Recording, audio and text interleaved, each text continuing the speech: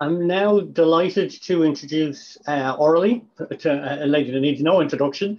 Aurelie was recently moved to UCL, but we've had a long partnership with Aurelie in DCU for many a year, and delighted she's able to share her insights with us today. So Aurelie, what I will do is, are you happy for a 15 and 5 minutes Q&A, 15-minute presentation? Or do you want a little Yes, I'd probably do 10 and 10, but let's go for 15 and 5. And if I go way over 15, there's the problem. Okay, right. No bother whatsoever. Okay, right. The clock is starting and the floor is yours. Thank you very much, Mark, and good afternoon, everyone. This is my first time presenting at the MoodleMunch, and I'm really privileged to show you what I've learned so far at UCL.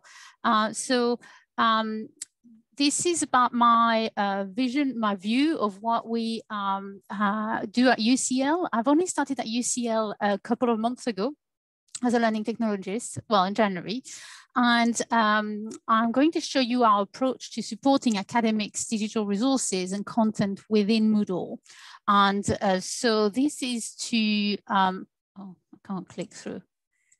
Yes, technology, hey. This is to map with the area 2 digital resources of the DigCompEdu framework, specifically with selecting digital resources, so identifying, assessing, selecting digital resources, but for supporting the academics and to help them select those resources and consider it within the broader learning objectives and context, modifying and building on existing openly licensed resources, but especially 2.3 is what we will focus in our example today, is to organize digital contents as well within managing, protecting and sharing digital resources. But really the approach that I'm going to show is valid for all resource creation, supporting the academics in doing all of these management of resources. So who are UCL? So I joined UCL a couple of months ago, and I knew they have worked with colleagues at UCL for quite a few years on and off. And but I knew they were a big university, but it's not just big, it's massive. So 11 academic faculties made of many more departments. Over 43,000 students and over 14,000 employees. So it's a big institutions.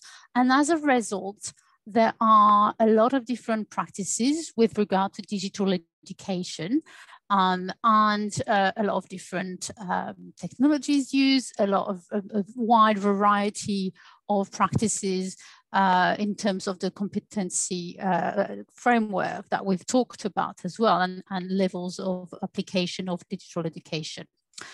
Who are we? So our team are digital education support, and we're supporting digital education across UCL, but each of the departments and faculties also have additional digital education support in various degrees. So we are the digital education core, my team. We have 6 learning technologists and 3 DSAs who are doing support work with mainly, but we do documentation, training, anything that's to do with the core system, which is basically Moodle and additional services that enable digital education. Then departments might have additional technologies that they license locally for their department and support themselves. We then have, as part of digital education, we are a really wide team. We have a digital education advisory. Some of you may be familiar with the UCL baseline, which so we used in my previous university experience at Cranfield University to adapt to make our framework for approaching module development and design and checklists as well, and MOT. So that's on the wiki, and a lot of people are familiar with that. That's done by the education advisory team. And then we've got the future teams looking at new technologies. At the moment, there's a lot of things around immersive spaces, etc. Digital skills development and digital accessibility are kind of the same sub-team of digital education as well. And we've got online learning, which is more the CPD, external faces, another Moodle called Extend, some of you may be familiar with. And then we've got the faculty and department learning technologies, learning technology head, so faculty, and they will support the department specifically with their needs and represent them within our team as well. So I sit within the core team. And so what do? We solve problems. And with regard to these aspects I've just mentioned earlier, which is the selecting digital resources, managing, protecting shared digital content and resources. How do we do that? We have obviously learning technologists with looking at different tools, analyzing different technologies. We've got the baseline that I've just mentioned, and templates that go with the baseline, the connected learning template, which is aligned with the baseline and help academics with a starting point. We've got the wiki, and we've got Moodle and a variety of plugins and third-party services. So I've actually had to put a list together in front of me. So we've got Moodle, H5P, Blackboard Ally, Mahara, called My Portfolio. We've got Lecture Capture, which is Echo 360, which is plugged into this as well. Connection with Timetable and Student Record System, Opinio, Collaborate, Zoom, Teams, all the video content that you can imagine, Turnitin, Wiseflow and Mentimeter. And there are many more, but these are the key core tools that people have if they need to. So they need a lot of support, documentation and guidance as to what's appropriate for the context, which is in that area of area 2 of the digital education framework. And so how we approach this at in core is we work with the learning applications teams. If you want, they might not be happy for me calling them that, but they're the more techie side of things. And we together, as what we call a squad, we support Moodle as a product. We work in an agile approach. So an approach that enables collaborative time, content, and chunked approach to developing software normally, but in our case to improving Moodle as a product and the attached services. And just as a caveat, I am new. So everything I'm discussing today is from our observations in the last couple of months and discussions with colleagues. And things are changing a lot as well as we're working in an agile way. So how do we do it? We do story mapping. So we're not just doing requirement gathering in the sense that we don't, for those familiar with MOSCO prioritization, we don't just get requirements like that. We talk with the users, we try to get the story. So learning about the issue we're trying to solve. We then do some testing, documentation, feedback, and try to apply continuous improvement as well. So, just so that we can, I can give you some kind of illustration. I'm going to take you on a little story of a request from like the initiation to the implementation. I'm going to try and do that very quickly. So we have an academic who has a problem with the amount of content and resources they have in their student pages. And they just can't remove the content. The content's there. And their issue is with the pandemic happening and additional asynchronous learning material, they have had to put more content and they need to find a solution to present those resources, develop the resources appropriately and activities in Moodle to make them more navigable, more accessible, more approachable for the students in their learning path. So they talked about it at their next faculty teaching committee. And here, so this is a picture of how committees now are, obviously. It's not a round table, it's a Teams meeting.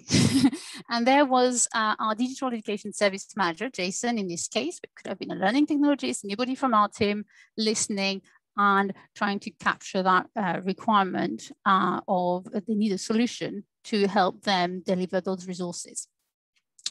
And so then the next step is to understand the story. So trying to discuss this with the person and trying to understand who they are or the audience are we're trying to help.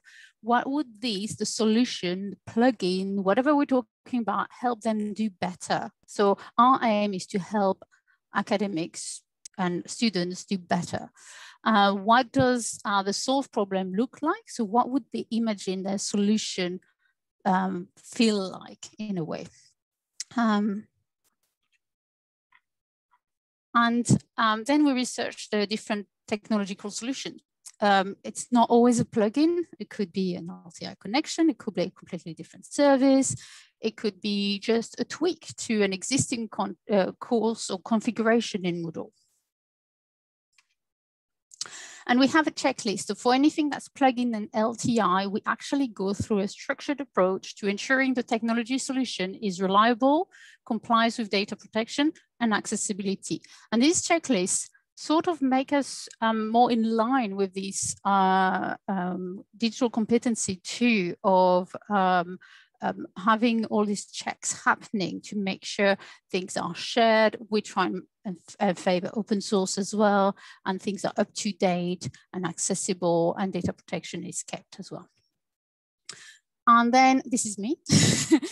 We test the technology with the steps the story has helped us establish. So we actually check against what we are trying to solve, not just functional testing without purpose.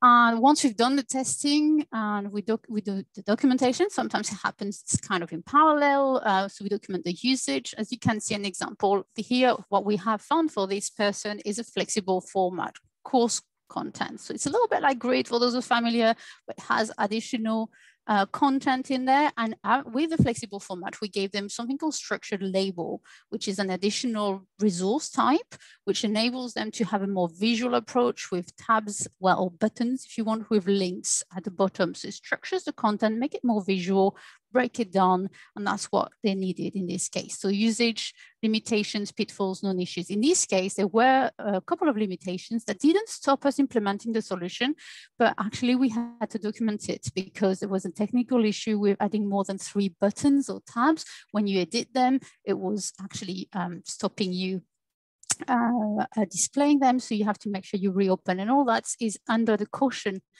part of the wiki.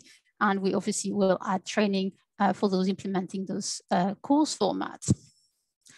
We get some feedback. So we have what we call sprint demos. I'm not sure how much I've mentioned that in the start, but all these cyclical development activities happen over a 2-week period. So we've got a sprint period of 2 weeks where we review, let's say, plugins, etc. And then we will look at implementing them or make changes and start again the sprint. So the sprint demo at the end of 2 weeks will show what we've done to the broader team or to our colleagues. We also review the story with the user themselves and solutions, and potentially make some changes or configuration change, or actually decide to not implement it if it's not suitable. And then finally, we deploy it. So this is happening next week. Well, this week, sorry. We're going to have 3 new plugins out following this requirement, the structured label, flexible format for this person, and a Curl Cloud for another completely different requirement, which is what was called Lab Tutor for people wanting to do science labs online. And then potentially we repeat, and it can be a bit of a roller coaster. It's kind of fast paced. You go through a lot of things, but it's extremely rewarding to be able to give the academics what they need for teaching when they need it. And this is what we're trying to achieve here.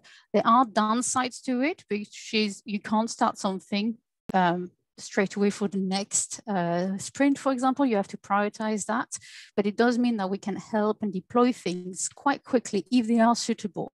But it also means that we are quite strict with our checklist, and if the code is not right or is not supported properly, we will not implement it. Any questions? I'm going to have to, what I'm going to do is stop the share, I think, because I can't see the chat and I can see lots of things in the chat.